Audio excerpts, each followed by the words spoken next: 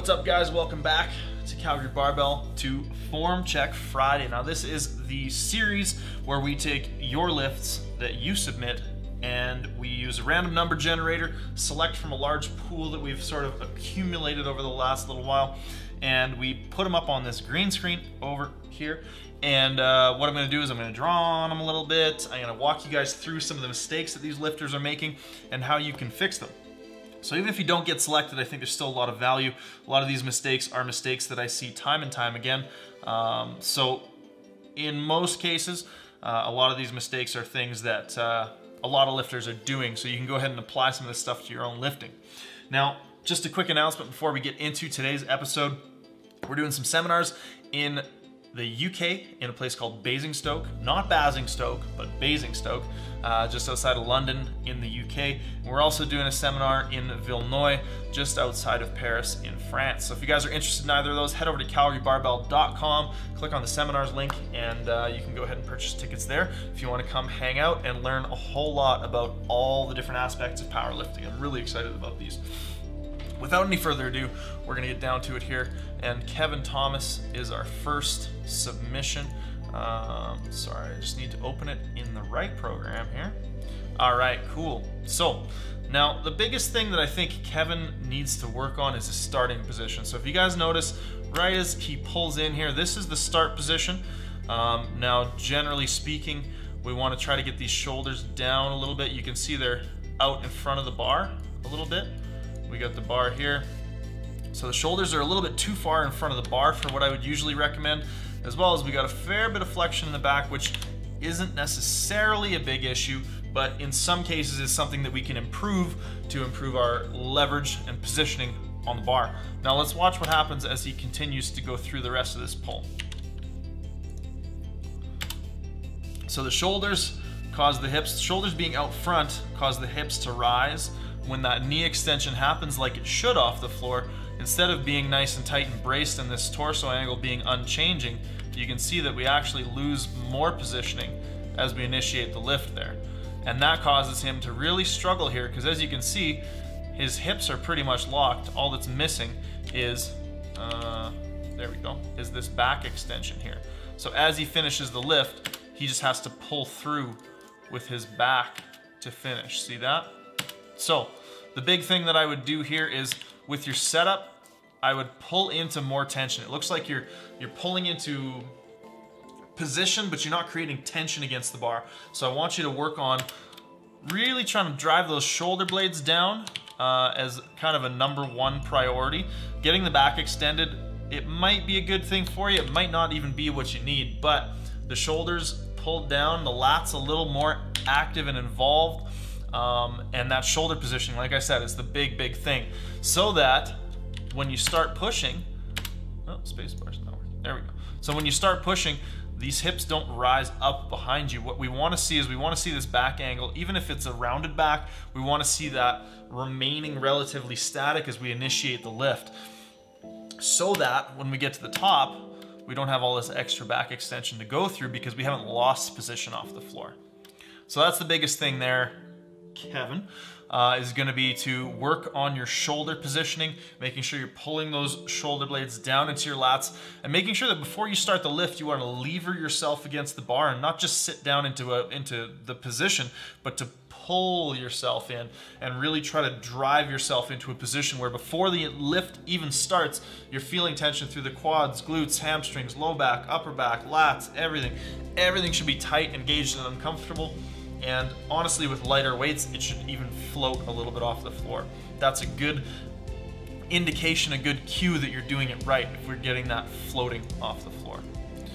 So those are the big takeaways there. And we're gonna get on to our next lifter here. And this is Marco. Now, Marco said he's relatively new to sumo deadlifting. Said he's been a conventional puller forever. Welcome to the dark side, my friend. And let's take a look at what's going on with your sumo deadlift here, man. So really good start position. Looks like, again, we could probably get into a little bit more tension before we start the lift. But positioning's fantastic. The initiation of the lift is pretty good, but just a little bit loose. So same kind of thing.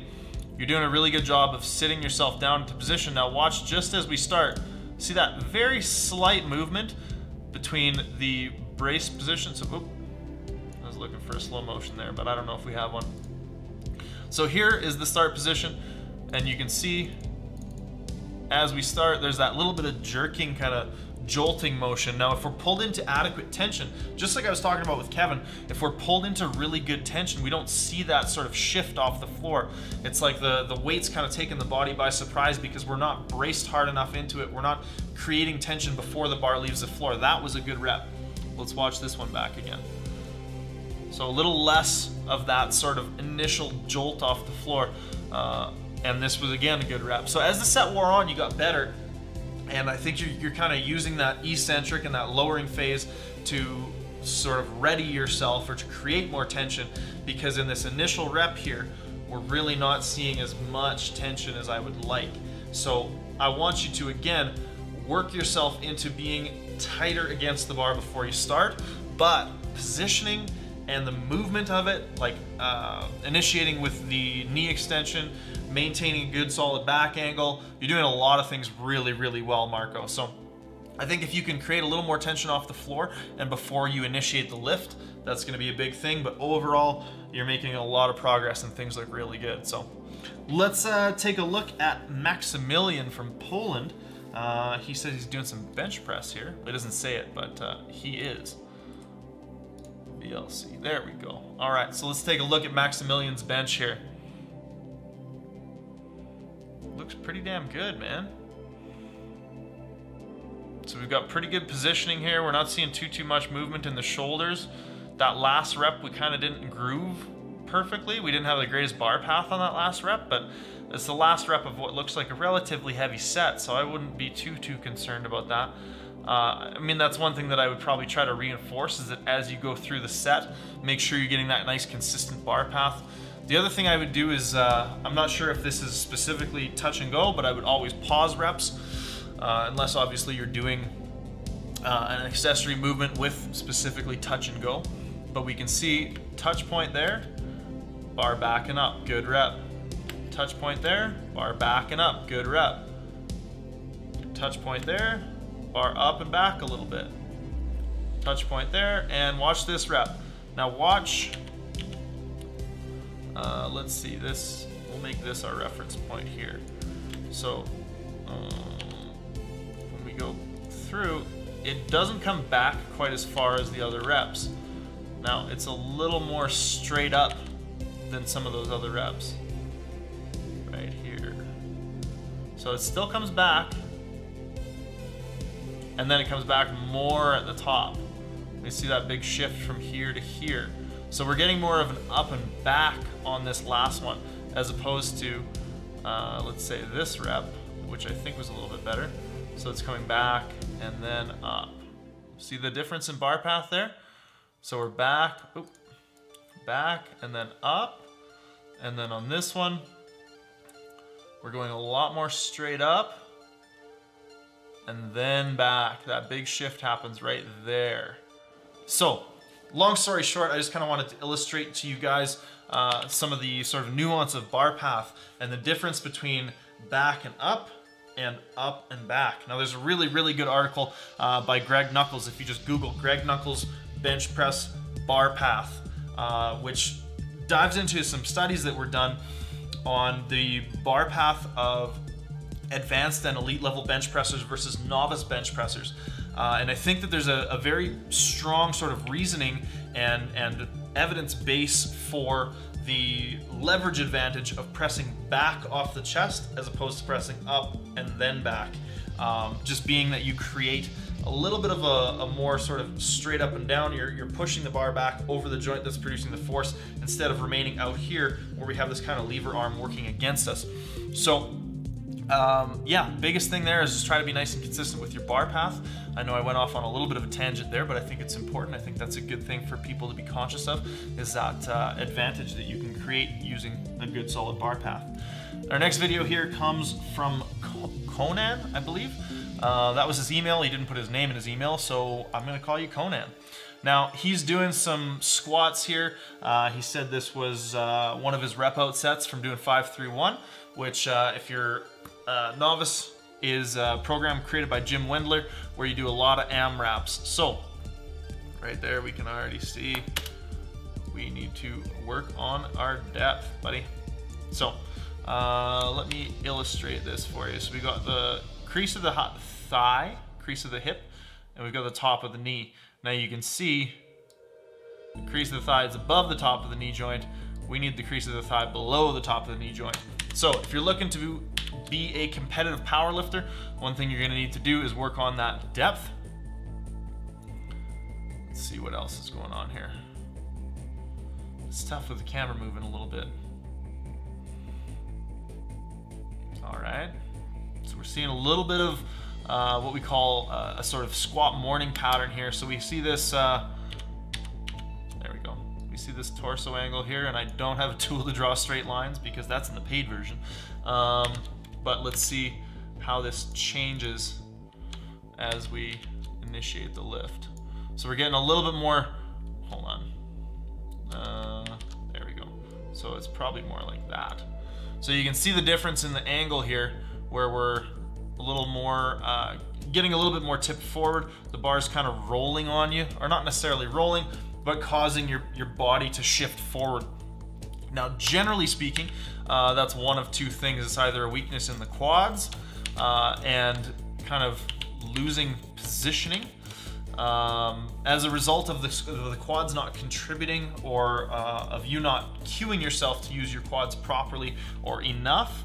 And it could be a weakness of the posterior chain as well. But it also is one of those things that will start to set on as the RPE increases. So I would probably do a couple of things here. Number one is I would work on making sure that you're achieving competition depth every single rep.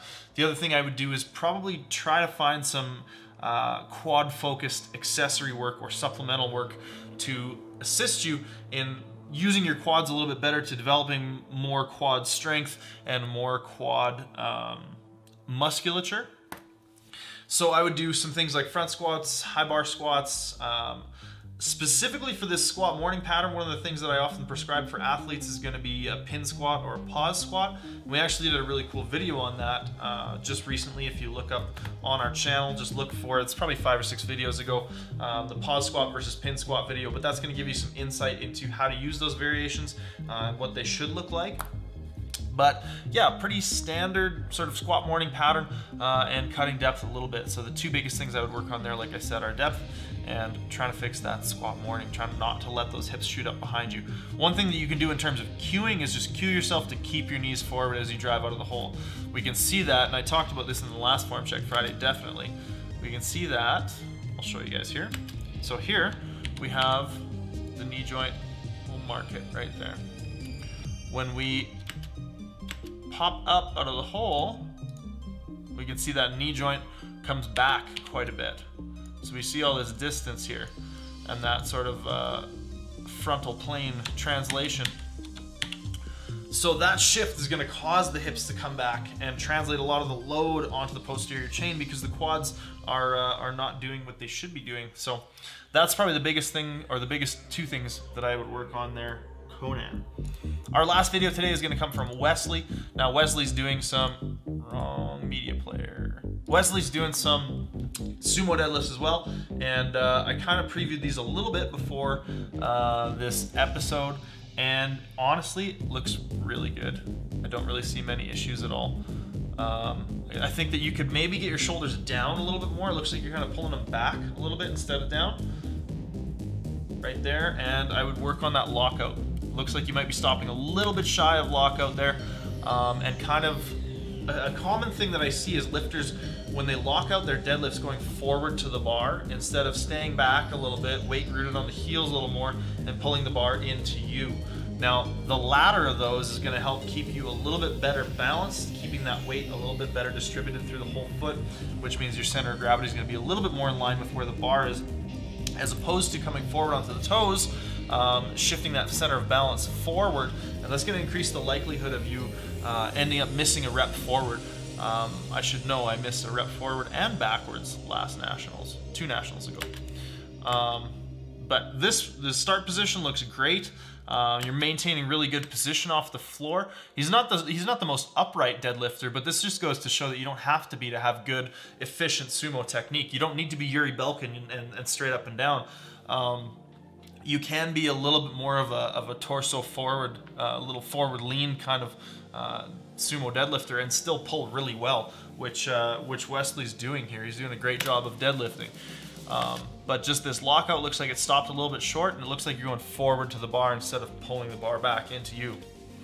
That is it, you guys. Thank you so much for tuning in to Form Check Friday. Like I said, if you want to get your video up here, go ahead and email it in to formcheckfriday@gmail.com. If you guys have any questions about the lifts, any questions about anything in general, go ahead and ask them in the comments below. Leave a like if you liked it, share it with your friends if you got featured, and we'll see you guys in the next one.